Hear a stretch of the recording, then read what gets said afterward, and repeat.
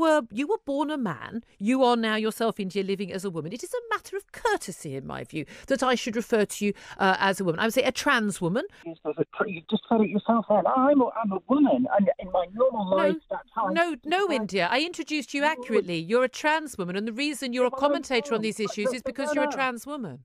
But that's not true. You're not a woman. My driving licence, I am 100% a woman. I can see all the documentation. I can show you all my doctor's records. I can tell you everything to that.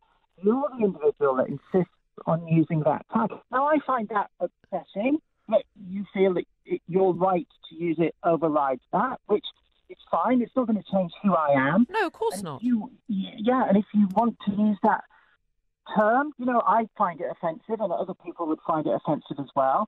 But you feel that overrides how I feel. I don't need any gay people coming in to represent me because I'm trans. I have a real transgender person here. I'm Benjamin, here's the point. I can get it raised.